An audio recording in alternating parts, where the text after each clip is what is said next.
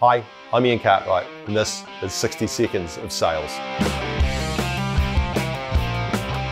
In sales, we often have to work with our customers saying no to us. Of course, that rejection's not personal, it's just the state of the business discussion we're having.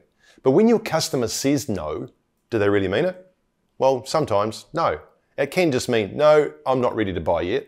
No, I don't really understand the solution you're putting in front of me. No, I don't think you understand my problem. Or no, I've got to go to lunch now and you've taken too long in the meeting. So when your customer says no to you, it doesn't mean that the sale's gone. Hubspot tells us that 60% of customers will say no 4 times before they say yes, whereas about 48% of salespeople never make a single follow-up attempt.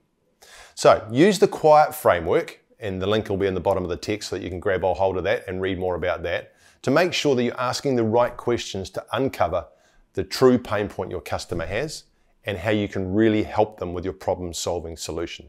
So no doesn't always mean no. You just have to be tenacious and resilient and inquisitive. Keep doing that and you'll be successful.